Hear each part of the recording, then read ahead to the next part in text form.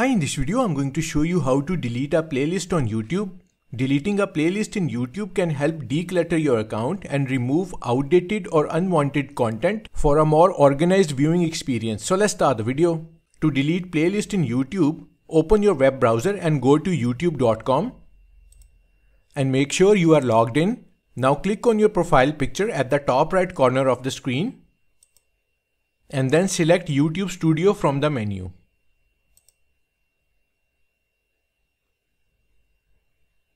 In the YouTube Studio, click on the Content tab in the left sidebar.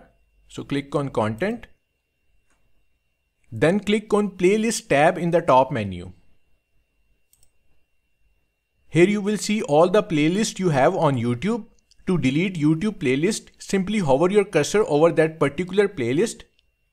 A menu will appear. Now click on 3 vertical dots and then select Delete from the sub-menu.